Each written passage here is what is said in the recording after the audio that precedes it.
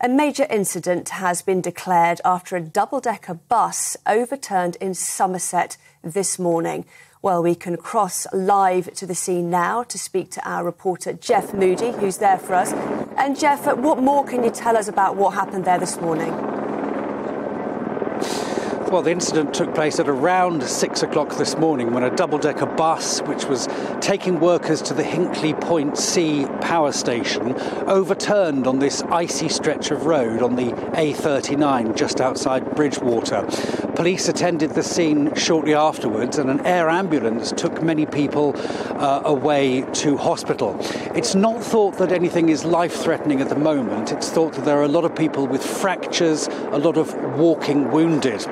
Well, a dog walker spoke to me just now, and he said that this is an accident that's waiting for to happen, as water often trickles down off the Quantock Hills and forms icy rivulets on the road.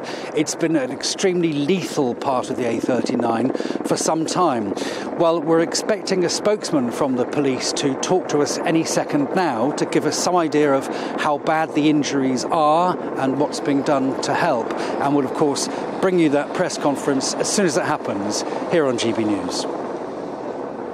OK, Jeff, for now, thanks very much. Jeff Moody for us live in Somerset. And as he said, we will, of course, keep you up to date with this story as we get any new developments.